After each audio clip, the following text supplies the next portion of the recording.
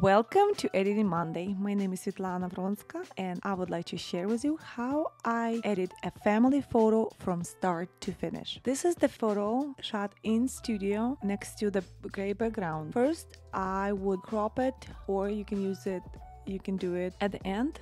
I like to do it right away to know what area I should look at. Okay, and let's fill this background. This is the paper, was not enough. I'm using my patch tool and I'm just selecting and dragging the same area for matching background. I do it a few times freely, like wherever, not specific, like you don't have to do this, okay? And of course, if that's a family photo you think people gonna not print, just any family photo, that when we edit, we zoom into 100% and just going from square to square to see imperfections that we have to remove. Also, you can use any of my presets. Peeling skin works great. Also for this, you can use a white brush to remove the dust and wherever we had on the floor. Okay, next let's flatten the image. I am using shortcuts, but you can go to layer and flatten the image. You can, for example, if you like the stage and happy with this, I do the snapshots, so I can always come back in case I want to come back to something.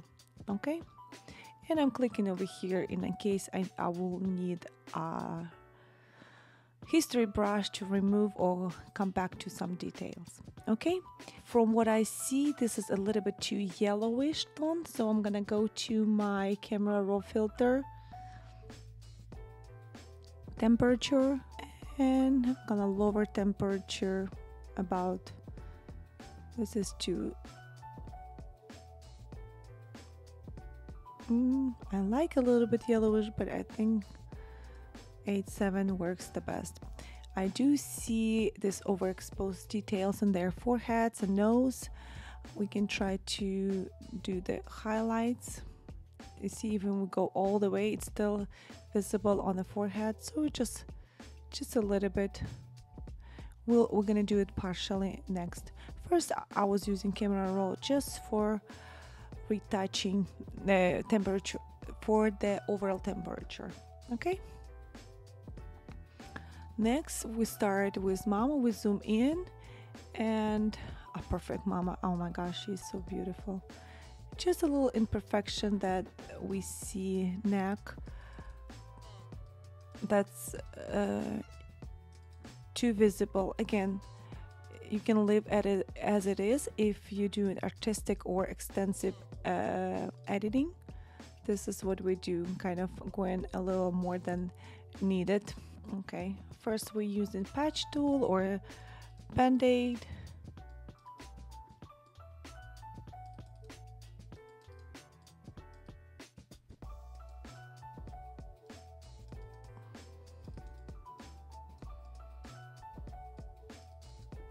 Okay, looks good. Now I'm gonna use my peeling skin preset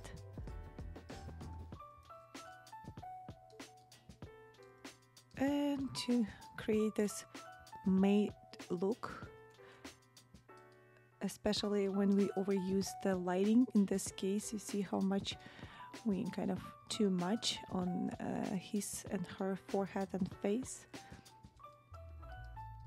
So first we did a few shots and then we correct the lighting, but after we correct the lighting, the babies were escaping from the parents' hands. So this actually was the first photo we did, was actually the one worked. And then I was thinking, okay, that's fine, we correct lighting in Photoshop, but again, it's better to do this in camera before, on the session, on the spot. Okay, we're gonna double the layer. I'm clicking Option key and painting with the brush and opacity 30 on his nose, eyes, brows, and then again testing over the brush,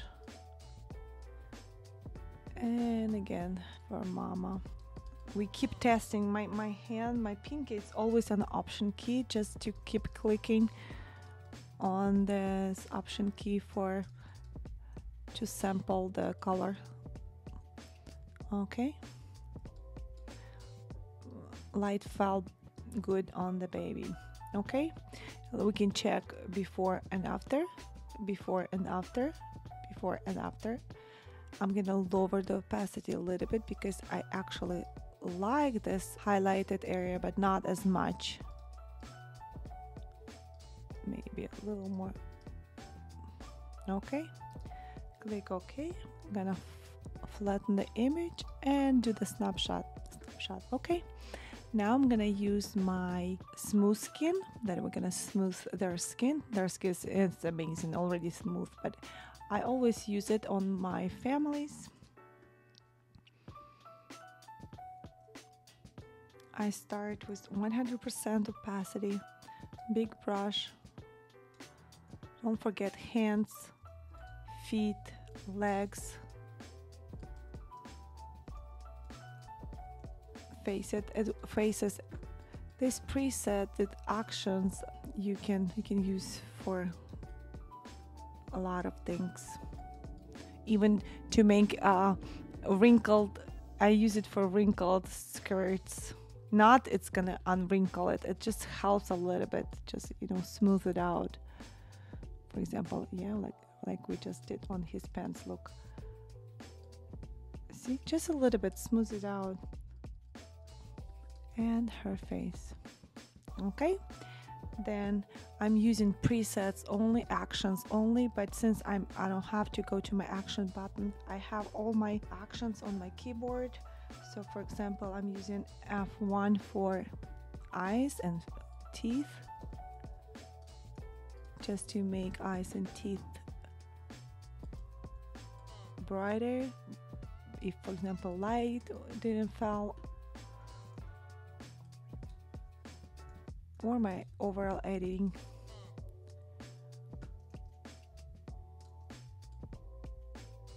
Okay,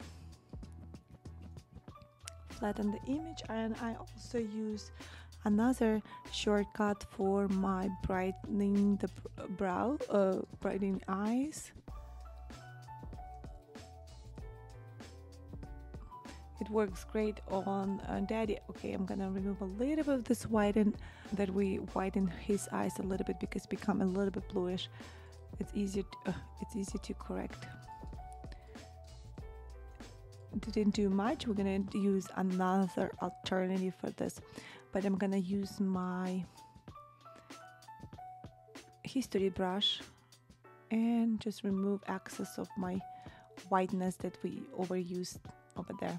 Okay, looks great so far. I'm gonna see before start, second part. Okay, I'm going back to my family. Now I'm gonna use dodge and burning. I also have them on my presets, and you can use it by using dodge and burn tool. We have this as a presets already, so I'm using my midtones, parts that we want to dodge and part that we want to burn. Okay, and before and after. And I also use, since we have this beautiful leg. Okay, and now we're gonna use the burn tool. and burn goes on sides. Again, this is too much, but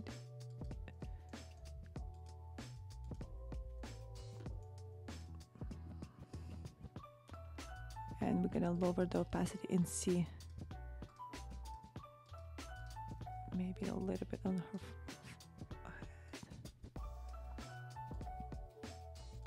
Not visible too much, but okay, we're gonna use on her foot, on her leg. I noticed something over here. And I just clear it. Okay, and this red knee, I'm gonna remove redness from the knee. And again, I'm gonna use my action for dust. Oops.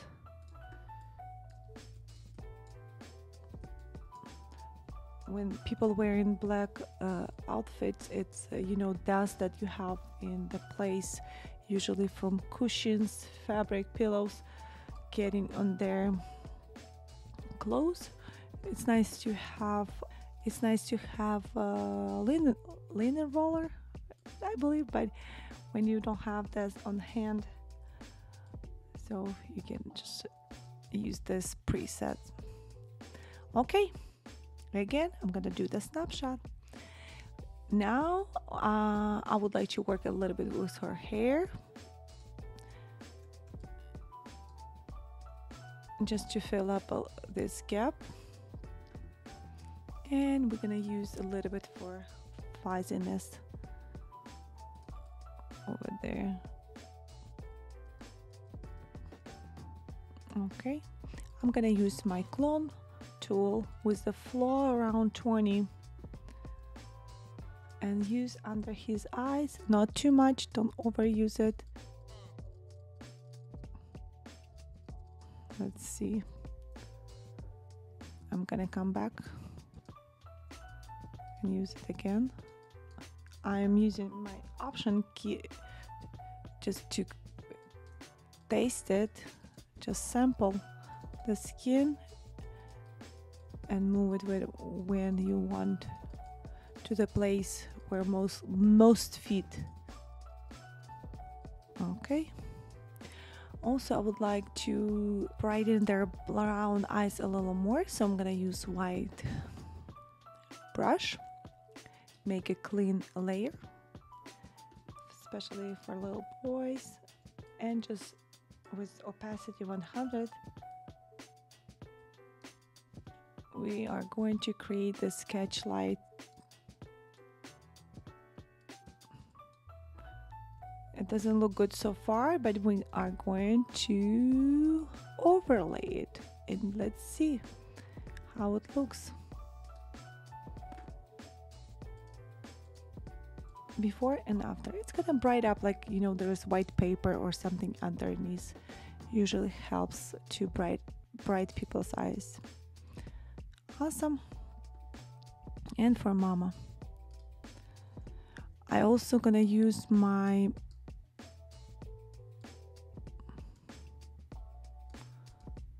tool, just a little bit, choose my history brush. Okay, looks cool. Let's before and after.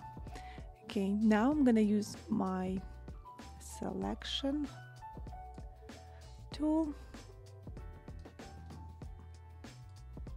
and actually, without doing this, we are going to go to our select. I always forget we have this, and select subject.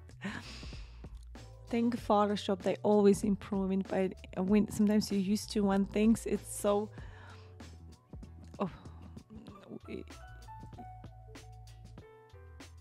you're so used to this, so you forget about nice features that they created for us for easier use. Okay, I'm gonna do select and mask for her hair. lower the brush size.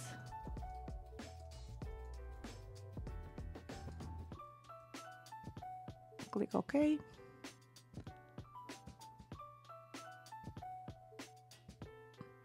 And we are going to inverse the selection. We can start with the brush, big brush, sample, color it, sample, coloring, sample, coloring.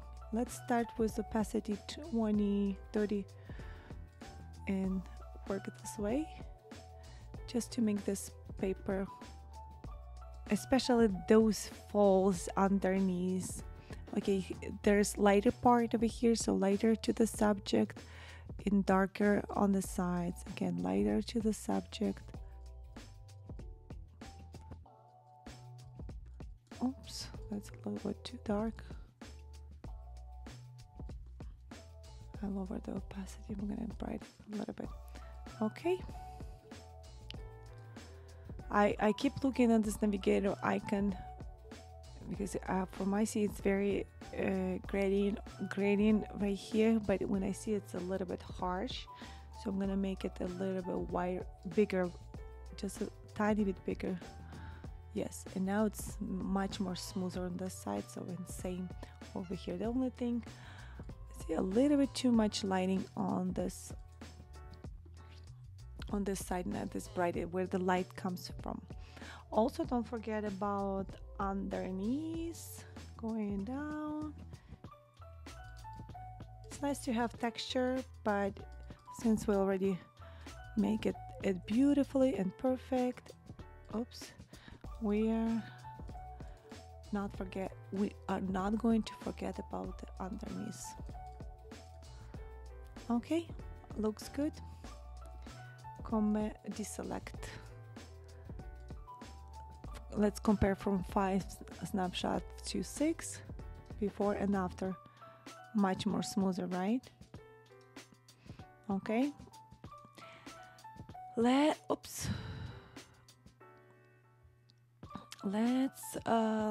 what I like to add, it's optional. I do have some texture that I like to use. You can keep it as dark or zoom out, for example, just to have without this vignette looking.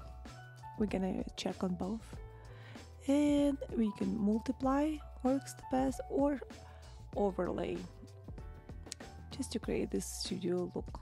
Okay, you can lower opacity all the time to your liking. Mask, black brush, 100% opacity, clear their faces. Before and after, plain, a little texture always works the best. And now you can make opacity a little more visible, so you can see to what liking you prefer. I still don't like all the way to 100. And now we're going to use my smooth, soft blur and use my black brush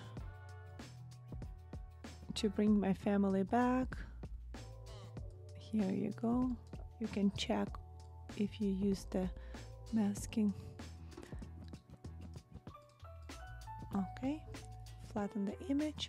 I'm gonna use my patch tool just to make those big folds. Okay, also I love this gray, but also we can change the color of the gray to a little bit darker, just to keep this just feel and see. I like blue goes with purple, but undecisive.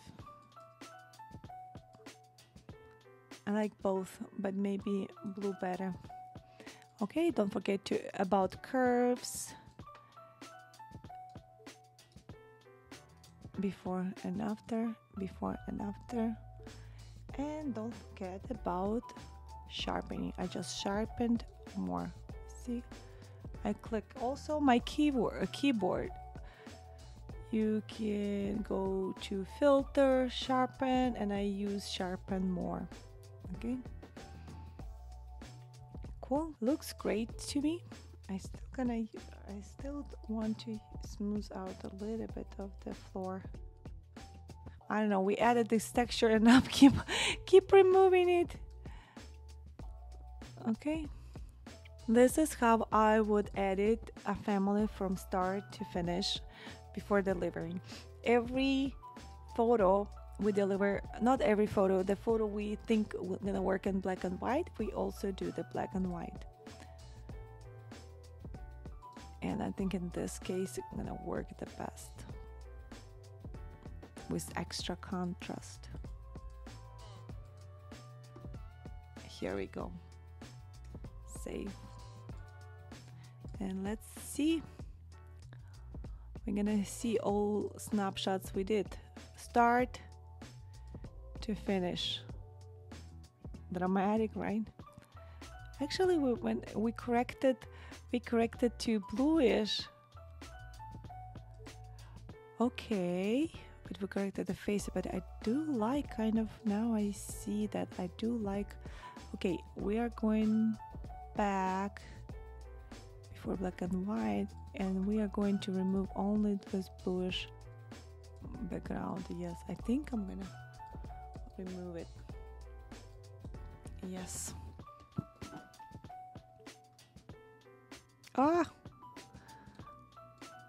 yes, I'm gonna keep it this way, so I'm gonna use another one, another snapshot from 7. Yes, now we can check first one. We can zoom even on faces and see before. Hard to see before and after. Before and after. This is how I would edit a family photo from start to finish. Thank you for watching. That was Svitlana Vronska. Bye bye.